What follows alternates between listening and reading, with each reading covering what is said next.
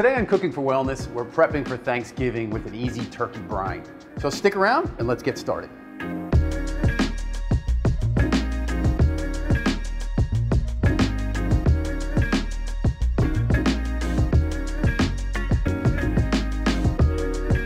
Welcome to another episode of Cooking for Wellness at NYU Langone Health. It is November, the days are getting shorter, and everyone is preparing for the holiday season. Thanksgiving is a wonderful holiday because all Americans can celebrate no matter their background.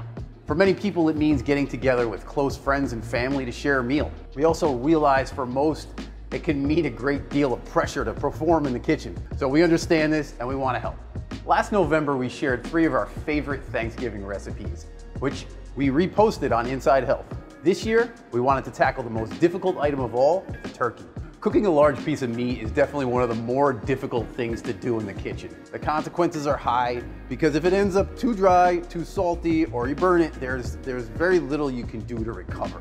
There's more than one way to cook a turkey, but today we're gonna show you a very simple and easy way to prepare delicious turkey with confidence. So let's get started. I believe the most important step in preparing poultry is the brine. So some people use a dry rub, but I feel an overnight wet brine is the best way to get a flavorful, tender, and juicy bird. Good brine will also help the skin crisp up nicely and enables the bird to cook evenly and more quickly. The first thing you need to do is find a container that's large enough to fully submerge your turkey. I usually use a small cooler. That way you can add some ice and not refrigerate it. To prepare the brine, we're simply going to whisk together 2 cups of kosher salt, 2 cups of light brown sugar. We have a bunch of whole shallots that we simply just quartered. Some garlic cloves, just put the garlic cloves down on the cutting board and just lightly crush them with the side of the knife.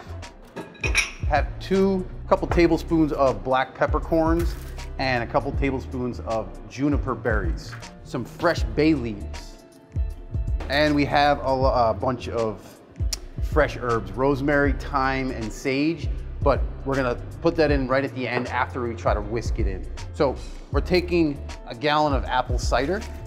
I mean, it's cider season, and it's just absolutely delicious right now. So often a recipe will call for cooking a brine, which, heating it up to thoroughly dissolve the sugar and salt, but then you have to re-chill it, and it's an extra step. As long as you have a good whisk, you can do it without cooking. And I also have a gallon of water. We combine the ingredients the best we can. The cider adds, the flavor and the deep complexity of the apple flavor, but it also has a ton of sugar. So it sweetens the meat, and it also makes the skin a lot darker and crispier. So you have to be careful when you're cooking the oven. So we add our fresh herbs and we're basically good to go. So in order to get your turkey ready to go into the brine, first of all, you need to make sure it's defrosted. So this can actually be a little bit more complicated than you think. So this literally took almost 4 days in the refrigerator to defrost. I mean, can you thaw it on the counter? Of course. It just introduces a little bit of extra risk of foodborne illness. So you always want to thaw in the refrigerator if possible.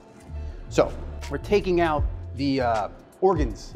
Will normally be bagged inside the cavity of the bird. I mean, a lot of people are maybe squeamish or not feel good about this, but this is great for making your gravy.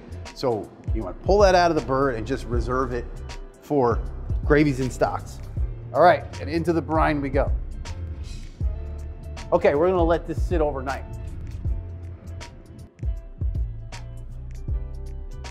Okay, so our bird has been brining since last night, almost 14 hours. We're ready to get it ready for the cooking process. So yes, cooking stuffing inside the bird, it comes out delicious. The one dilemma is, you still have to cook out the potential salmonella. So we gotta get over 165 degrees. So what happens if you put the stuffing inside the bird, you need to get that internal temp all the way up there. And I feel like it tends to dry the turkey out. So I've kind of stopped stuffing the turkeys now. What I do like to do is, because you do need to fill the cavity so it cooks evenly, we use some local apples and onions and more fresh herbs. Just fill it up. So we're just gonna literally just jam it in there The apples and the onions will flavor the turkey and help it cook evenly. So we talked about the stuffing. We prefer today to just fill up the cavity so it cooks evenly, but we're not gonna actually do our stuff. We're gonna do our stuffing on the side. So you're cooking a bird this size. You need to make sure essentially all the extremities are pulled into the body so it cooks evenly. Because if you leave it like this, what will happen is the tips of the wings and the tips of the legs will end up burning way before the internal cavity gets up to temperature. First, I'm gonna tuck the wing tips in to prevent them from burning.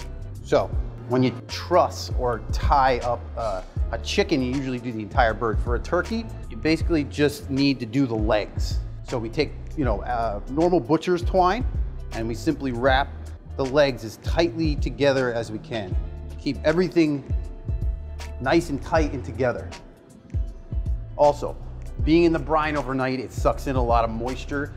It's really important to let the bird dry before you go into the oven. So if you do have the option to let it sit and just air dry for an hour, that's excellent. Otherwise, literally towel dry it.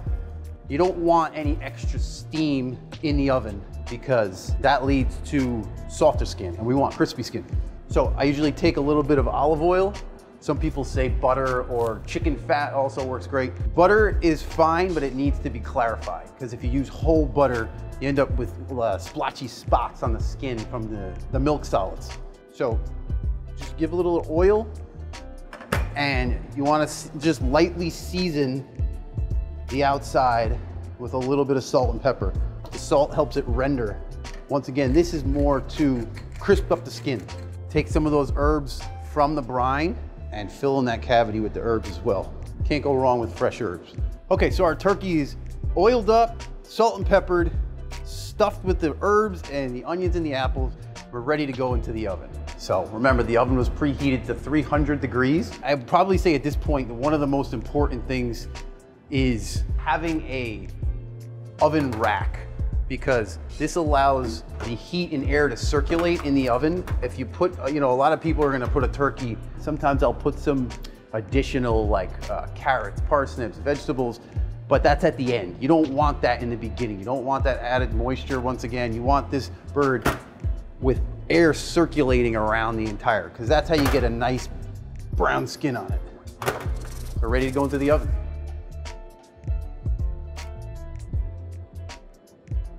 Okay, so our turkey is out. So very important. They say 300, 325 degrees, about 15 minutes a pound. And it's not an exact science, but it's more or less accurate. And also for planning purposes, you're gonna shoot for about 1 to 1.5 pounds per guest. So 10 guests coming, go for the 14 to 16 pound turkey. That's how you'll see it at the grocery store. I know putting the whole bird on a beautiful set table, it looks beautiful.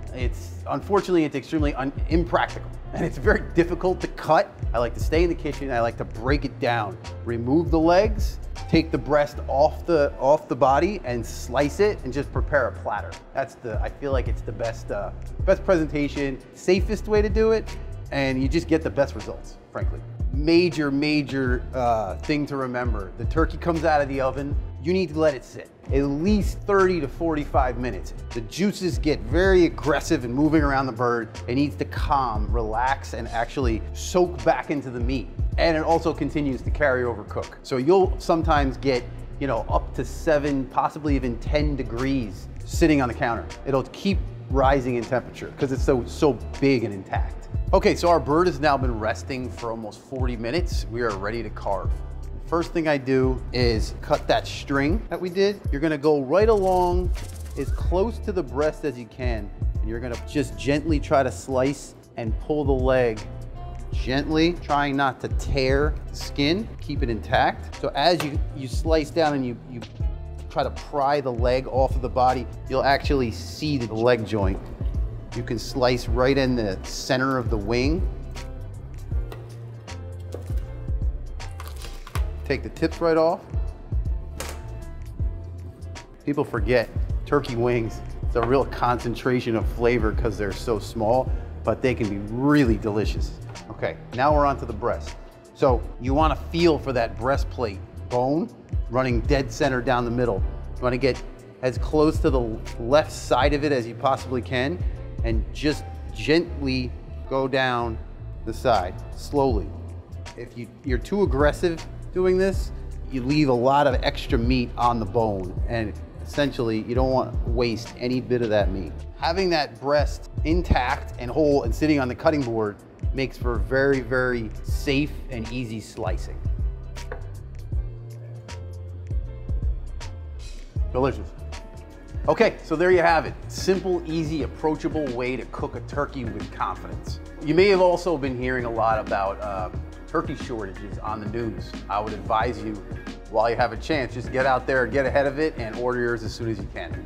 Thank you for watching. Check out more episodes on the NYU Langone Health YouTube channel. Have a wonderful and happy Thanksgiving.